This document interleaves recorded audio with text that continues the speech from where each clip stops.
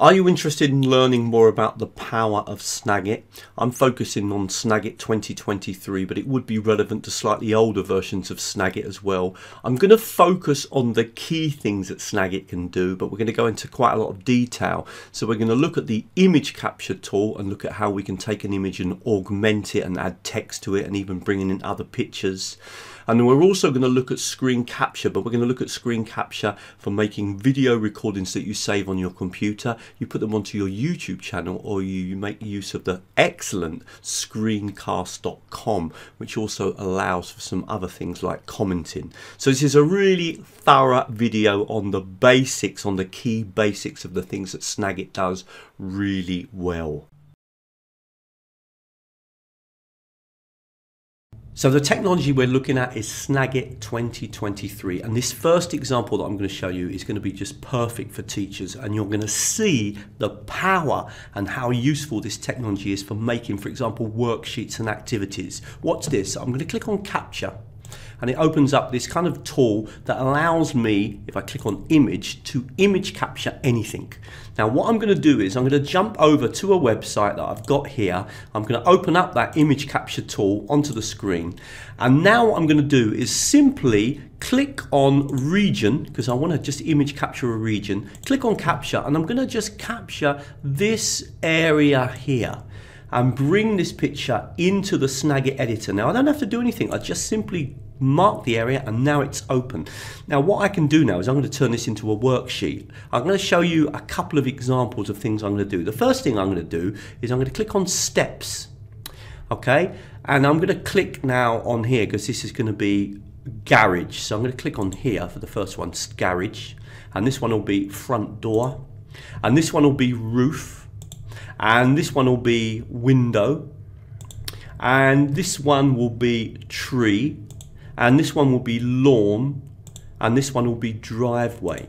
So quickly I've just added these numbers onto the image. Now watch this, I can actually click on copy all, and now I'm going to paste that directly into a Word document. So I've got a Word document open here, and I'm going to call this learning about a house. Just doing this really simple and quick for you, and I'm going to paste in. No need to do anything else but simply just paste that image straight into my Word document.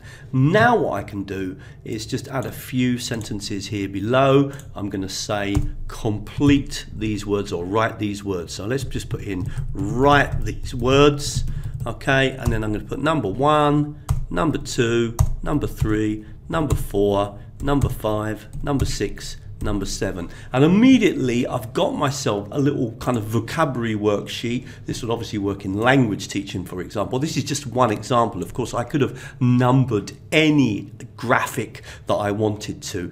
That is a sort of example of the sort of thing that you can do in seconds working with Snagit. Now I'm just going to show you one more example. So I'm going to bring on the Snagit capture tool here, click on image, click on region, and the first thing I'm going to do is just select an area. So I'm going to hold my mouse down, and I don't need to image capture the whole thing, but I just need to image capture that area there. Let go of the mouse, and immediately that image is brought into Snagit. Notice that any image captures that you've got will appear here in the tray below. And so what I can actually do is take this image capture here and bring it into this image capture so I can combine them. Watch this, I'm just going to drag this image onto the screen and place it somewhere on the screen, so for example there, and I can resize it as well if I want to, just get it exactly the size that I want it to be. So this is a really powerful, the ability to drag other images in to add and build up an image, to create a collage, an infographic, etc. This is very, very powerful. Now we can do all sorts of things to this image, but to keep it basic, let's click on text. And let's click on the screen. Might make that a little bit smaller. The text is quite big. Let's put it down to 26. I'm just going to click mark an area. So if I bring on the text, click on the text button here, click on the screen and just mark an area where I want to write. I'm going to start writing, and I'm going to say sign up to my newsletter. Okay, so now I've got a kind of a little piece of text here, and what I'm going to do now is I'm going to draw an arrow from that piece of text to here.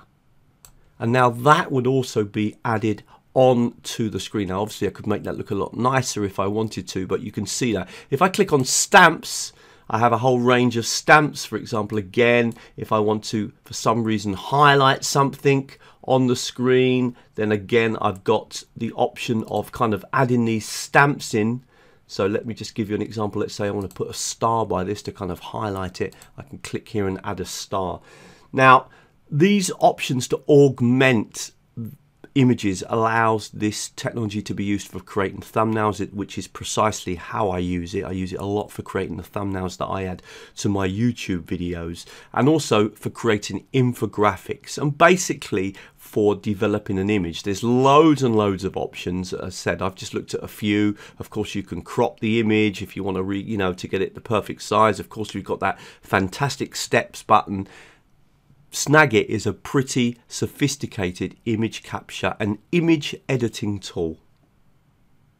Now, if you are interested in knowing more about Snagit image capture, there's a video on the screen now that you can click on that's going to take you through 5 examples. What I'm going to do now is focus on Snagit as a screen capture technology.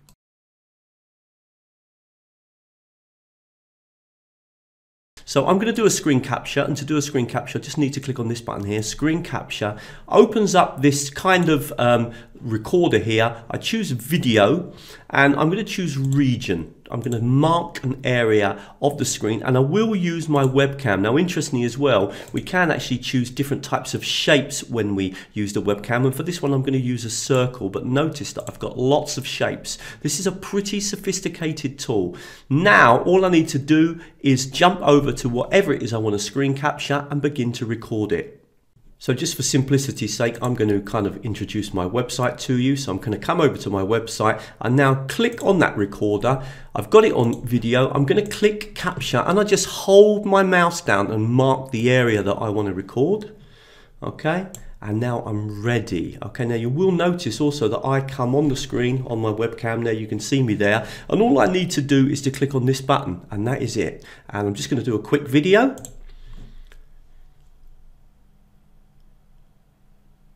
This is my website, teachertrainingvideos.com, lots of free videos on it, and if you want to sign up to the newsletter, at the moment there is a free 14-part course in using technology in teaching and learning. I'm going to click on the pause button, and I can go back and obviously continue the recording, but if I'm finished, I just click on stop. That is it. Incredibly, that video is now recorded, and perhaps even more incredibly, I could now share that video with one button click, and that's what I'm going to show you after we've played the video, just to check the quality of it. So let's just quickly play that video and see how it's come out. This is my website, teachertrainingvideos.com, lots of free videos on it, and absolutely perfect, no problem at all with that. Now watch this. First of all, I'm going to show you how I would save this video on my computer. I would come over to here, I would click on File, I would click on Save As, and I'll save it on my desktop, and I'll just call this TTV, Teacher Training Videos 1 Record. Okay, simple as that. So one click, and that has been added onto my desktop. Now I'm going to go play the video from my desktop, but then I'm going to come back and show you how in one click I could then share this onto the basically a video repository. It could be YouTube, it could be screencast.com, etc. So let's just jump over to my desktop. There's the video. Let's click on it. There it is. This is my website, teachertrainingvideos.com, lots of free videos on it. Absolutely brilliant. Notice it's got my cursor recorded as well. I've got my webcam here in the corner. I've got a high quality video that's an MP4 file which I could now upload onto Moodle, onto Blackboard, into Google Classroom, etc. Now, I'm going to show you the same process now, but uploading the video onto the internet. And again, it's just one button click. Now in a minute I'm going to show you how you can use Snagit to upload videos to YouTube, but some of you might be interested in more sophisticated screen capture where you can have multiple videos and edit them and bring in real video and do all sorts of things. If you're looking for that, I've got a free course on using Camtasia 2022 and it's on the screen now. Click on that link and it will take you to a complete course in Camtasia. But we're going to move on now to saving videos from Snagit in YouTube. Now actually you can do many things with Snagit. It's a very versatile tool which you can use for making infographics and worksheets and text grab and also for image capture. So if you want to learn more about all of the options rather than just the screencast option, then click on the video that's on the screen now. I'm going to show you now what I consider to be my favorite feature in Snagit. Watch this. I'm going to click on share link. Okay. And that is going to upload the video onto a specific repository that is provided by screencast.com. In other words, it's the repository that goes with Snagit. Now you get a free amount of space when you have Snagit. Now, unbelievably, that video is already uploaded and the link is ready. So remember, I clicked on share link. So I'm just going to paste that link in and then I'm going to press enter and you'll see that the video, there it is on the screen. I just share that link and the students can play this video. Now, this is something else that I want to show you about this. This is my website, and if you come over to it, there's lots of free videos. Students can also comment. So you could come over, the students could listen to the video, and then over on the right hand side here, they could comment on it and say, yeah, this is a great video. Thank you. Okay, and then submit that. This feature here on the right hand side, I love this feature, this ability not only to be able to super quickly upload the video into the screencast website, or it's a video repository, then share the link with your students, but then your students can also comment on the video as well.